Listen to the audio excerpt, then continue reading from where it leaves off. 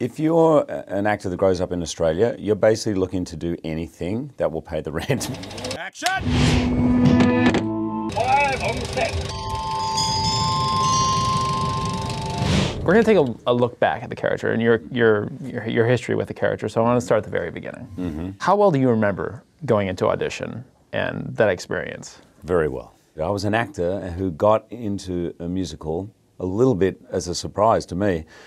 And then all of a sudden I was getting offered a lot of musicals. So I was keen to head off into film and went for this audition with a perm in my hair. I was playing Curly in Oklahoma. So yeah, it was kind of a miracle that I ever got a call back, to be honest. That was for Curly, that wasn't for... It wasn't life, no.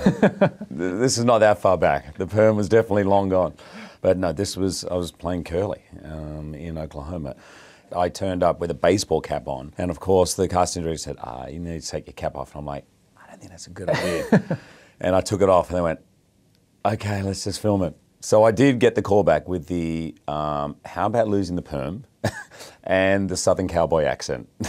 I mean, Wolverine's no small part in that movie, and so Right. for it to be like the missing piece. I didn't know how big the part was, really. I'd never seen a script at this point. I'd seen 4 pages that I was testing.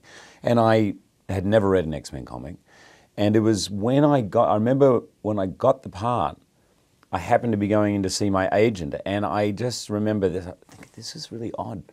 I just remember one guy down the hall going, Wolverine! I was like, this just doesn't feel like I got a job. Like, this is no ordinary part. So you get the role. Did you have any reservations at that point, or did you have any reason to question it? No, because this was, well, first of all, Bryan Singer. I was a big fan of his movies, Usual Suspect, and I was like, this guy's got a real point of view, and he's very interesting. But bottom line, Ian McKellen and Patrick Stewart, to me, growing up in Australia drama school, watching the John Barton tapes on Shakespeare, they were the De Niro and Pacino for me. And I was like, those guys are my heroes. I actually remember thinking one day, I hope I'm in a movie or in a stage production with one of those guys.